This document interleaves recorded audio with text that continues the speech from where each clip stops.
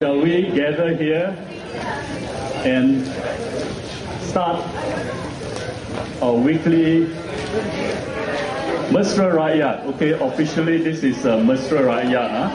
It's a goodwill gathering for people. All right. Okay. As usual, I will have to do my duty, although I actually left it somewhere in the car, I think. The 12 commandments, all right? But don't laugh, it's serious. Okay. Can I have your attention, please? As you know, there are 12 commandments, amongst which no lighting of candles in support of the ISA. So I hope you guys are lighting candles for some other reason, All right. You're not allowed to wear T-shirts. You're not allowed to wear T-shirts that signify support for the ISA. Now, I don't know who this RPK guy is. You're all wearing shirts that says, I'm with RPK.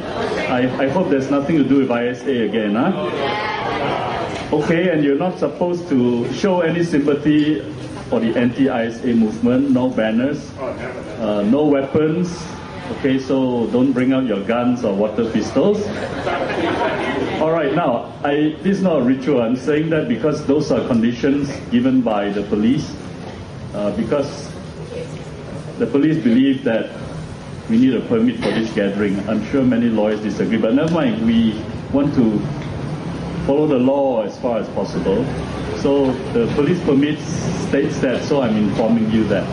All right, and just for the record, saya ingin merakamkan terima kasih kepada pihak polis untuk kerjasama mereka dalam kami menganjurkan perhimpunan ini.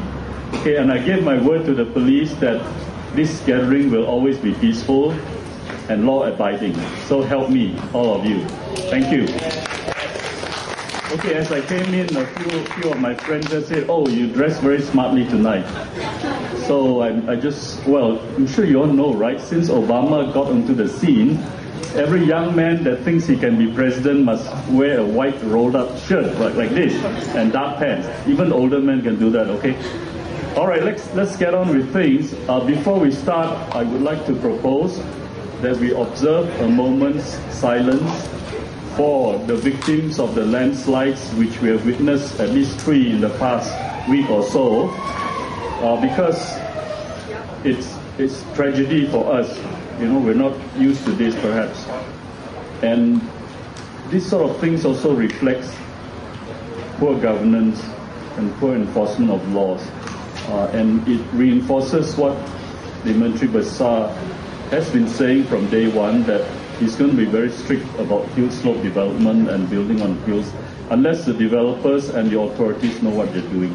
Okay, and I was told this afternoon that work to recover and to rescue was suspended today because there were strong ground movements and it's not safe to carry on the work. So I'm not sure when they can restart the work. So let's pray in our own ways and observe a moment's silence for those who are so badly affected by this. And it's not just those who are dead and injured. There are something like 3,000 to 5,000 people that have to be evacuated from their homes. And you just imagine the difficulty they go through. So perhaps all of us should also reflect on how we can assist in some way, whether through NGOs or through civil society bodies. Okay, just a moment's silence, all right, starting now.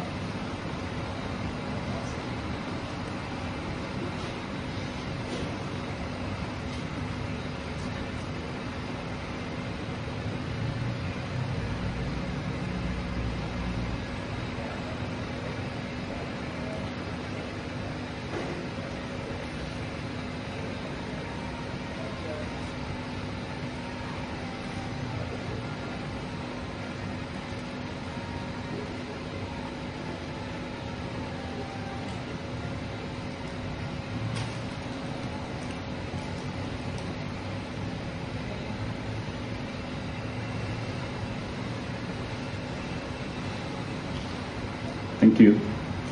Okay, before I pass the mic to Haris, I'd just like to highlight the fact that over the past week or so, there has been 2 two important persons that seem to reinforce the fact that the use of the ISA has not been proper. The Deputy Prime Minister, when commenting on the Mumbai terrorist action, said something like, oh, in Malaysia we don't have terrorist activity because we have the ISA. You know, we use the ISA against terrorists, that's why we don't have that problem here. And similarly, Dr. Sri Syed Hamid Alba also expressed the same sentiments, that the reason we are a peaceful society and there's no terrorism here is because we have the ISA. Of course, I can name you any number of countries that are peaceful, democratic, liberal, and law-abiding without the ISA. You know, countries like Switzerland, for example, or even Japan. But never mind that. So they are admitting, in fact, that the ISA is meant for terrorism, you know, anti-security activities, rebellion, like the communist rebellion. And this reinforces what Dr. Zaid Ibrahim has been saying all along, that the use of the ISA is illegal and improper. All right, without further ado, I call upon Haris to address you. Thank you.